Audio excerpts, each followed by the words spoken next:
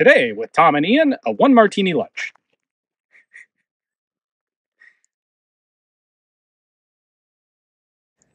Hey guys, thanks for tuning in to another video on ForgottenWeapons.com. I'm Ian McCollum, and I am joined once again today by Tom for another episode in our Black Powder Service Rifle series. What is this thing? Well, this is a Martini, specifically a Mark IV. Okay. It is very popularly known through its service in the British Army. Absolutely.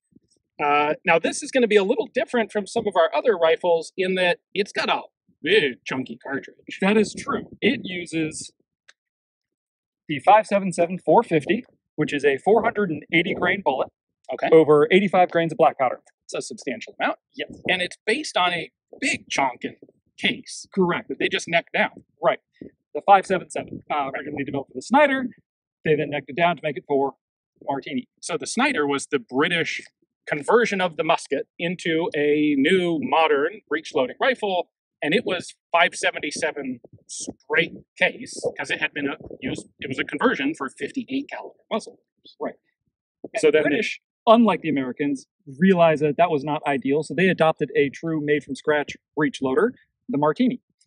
The Martini-Henry, specifically a combination. Peabody Martini-Henry Whitworth, if you want to get super technical. Exactly. Yeah.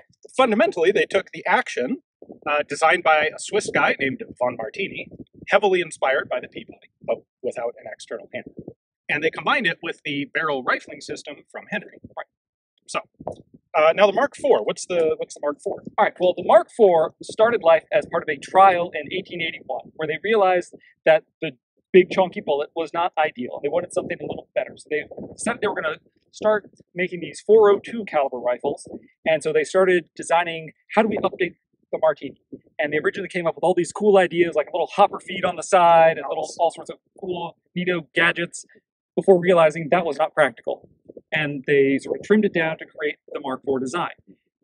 However, before they were fully able to get that into production and field the 402, the French came up with something called 8mm Lebel, and the British realized, okay, we're going to need a small bore smokeless cartridge. Do we really want to field the 5.77-450, the 402 cartridge, and there soon to be small bore smokeless all at the same time with reserve units left and right?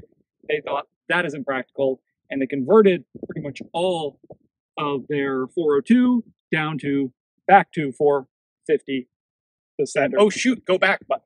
Yes. Like, the main troops are getting the Enfields now, the bolt-action Lees, and so we need something for the militia and volunteer units. Let's take those 402 Martinis and just convert them back to the old cartridge, which then turns out to be wildly more expensive than anyone expected. It's a cavalcade of errors, essentially. But eventually these things end up being sent off to troops in India, and they did see field service. Exactly. This rifle, actually, in particular, started off life as one of those early models with all the bells and whistles before being converted back. But because it had so many bells and whistles, they basically had to replace everything on it. It's just a conversion. All you have to do is get a new receiver and a new barrel. But then after conversion, it was actually sent as foreign aid to Nepal, where they used it, set it into a castle where it sat for 100 years before being recovered. If you want to learn more about that, there's a wonderful little DVD documentary, Treasures Where You Find It, which details how they found these in the castle in Nepal before bringing them back where people like me could buy them. IMA, International Military Antiques, bought a massive cache of Nepalese arms that includes all sorts of cool stuff like this. All right, well, shall we get started with some shooting? Let's go. Big old long lever to give you plenty of leverage for when the gun gets dirty. And we just drop around in there, close the lever. Holy cow, hold on. The pith helmet sort of interferes with the sight picture. All right, pull the lever down, and we get not the most vigorous ejection ever.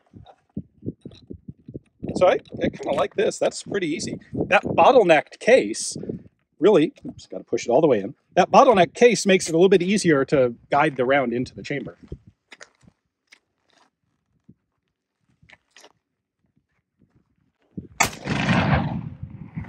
And that's actually got a light trigger in it. Lighter than I was expecting. All of this gear is not conducive to shooting this thing well. This massively heavy leather bracing combined with this weirdly shaped stupid helmet. Here, you do some shooting with that. All right. Let's see if you can hit anything better than I can.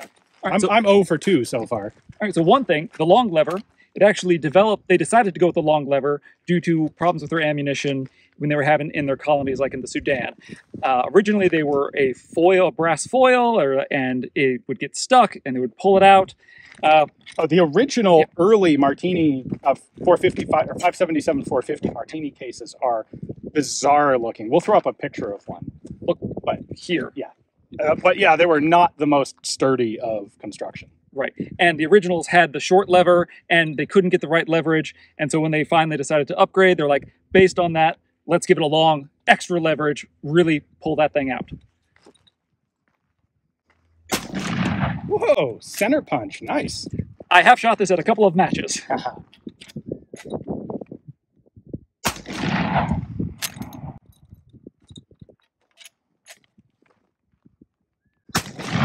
You are running that thing like a professional, sir. I do have plenty of experience. Very impressive. I'm gonna try 1 or 2 more. Let's see if I can make that. A few more.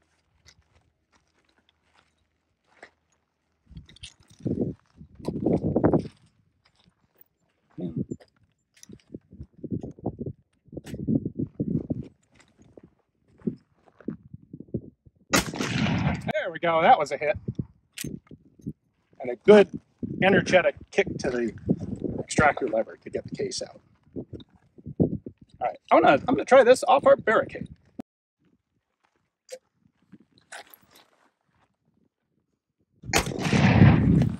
All right. This whole gun is the most awkward one for me yet of the ones that we've done. Partly because the pith helmet bounces around, but I also feel like it's bouncing back under recoil, and I have a hard time keeping a good, solid grip on it. Maybe I just need to work on. Let's try that. So if I go down here, hey, that's better. I feel like the barricade hinders a little bit because I kind of, not so much. I'm still having my hand slip off the grip with most of the shots, though. You give that a try.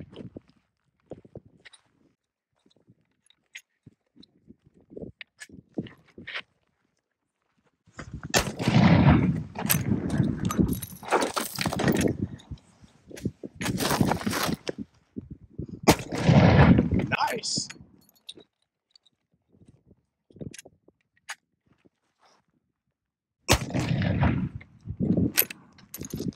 I like it. All right, so if someone wants to know the proper, exact, original drill for how to use a Martini, Yes. the place to look is British Muzzleloaders. Rob, over at British Muzzleloaders, has some fantastic video on all aspects of this. How to load the ammunition, how to run it, period drill, proper mustache maintenance, everything you need to know. Proper kit, which this is not quite. All of it, that's your source. If you just want to have some fun out at the range, we've got you covered. But if you want the details, Rob over at British Muzzleloaders. Now, we all know that one cannot fire a lever action rifle prone. That is true. I've heard that. And this is, in fact, a lever action rifle. Let's see if you can shoot it prone. All right, so let me go ahead and open up a packet of ammunition for this drill. Ooh, fresh paper packeted ammo. Very nice.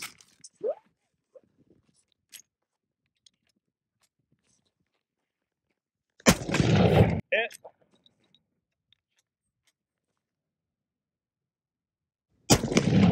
Center hit.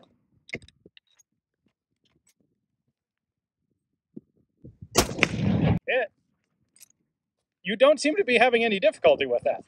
No, it seems to be working pretty well for me. So I definitely want to try this. This has been, it's weird. I feel like this is the mechanically best, like most efficient of the guns that we've done so far. And yet it just feels very awkward to me. I'm not sure why, but this may be part of my salvation. That's true. Because I can shoot this exactly the same left-handed as you are right-handed. Right, it is ambidextrous. Unlike everything else that we've tried so far. So I'm ditching that stupid shit. Let's see what I can do. So I'm going to put my ammunition over on this side because I will be firing say.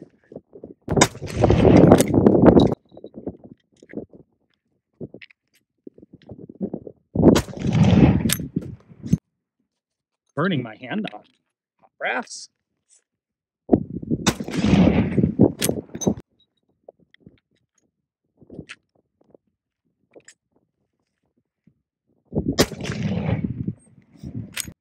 You seem to be able to hit where you're aiming at. That is fantastic. That is, in fact, the easiest of these.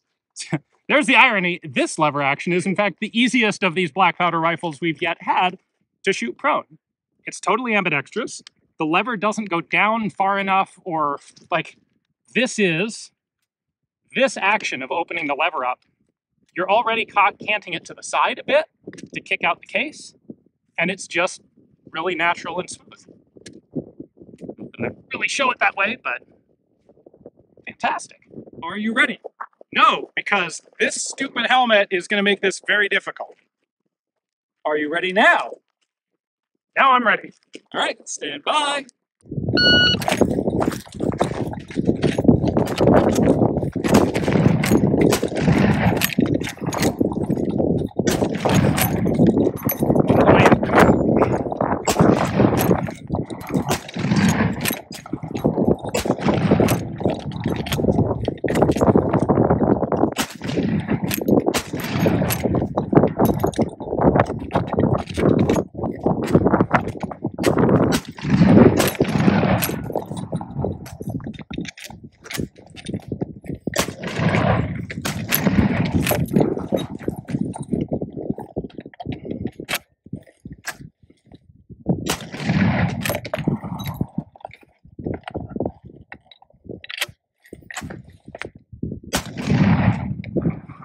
All right there, Speedy.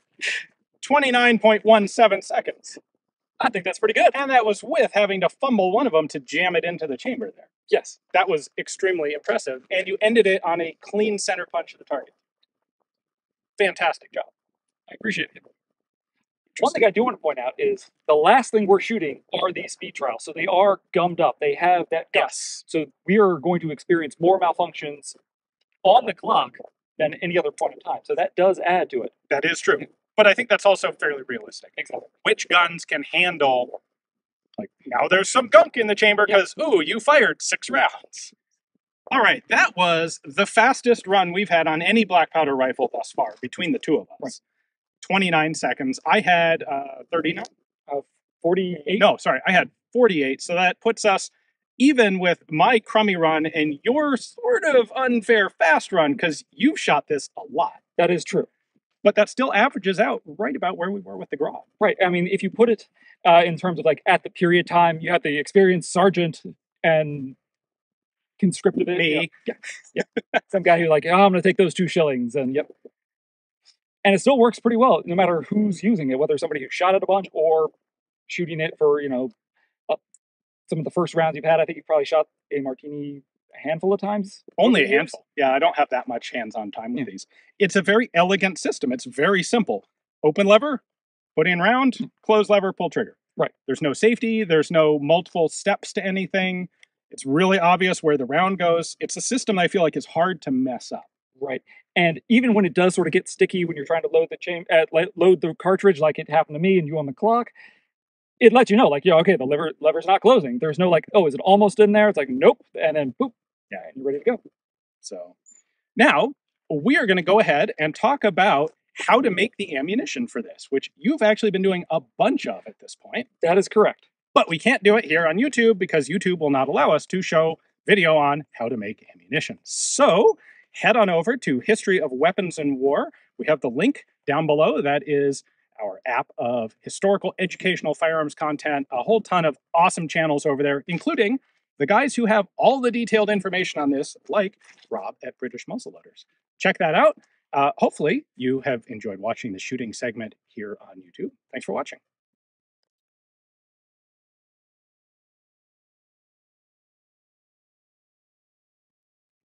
Whew, we got through an entire video about the Martini. Didn't mention Zulus once. Yeah, you just did it. Ah, shit.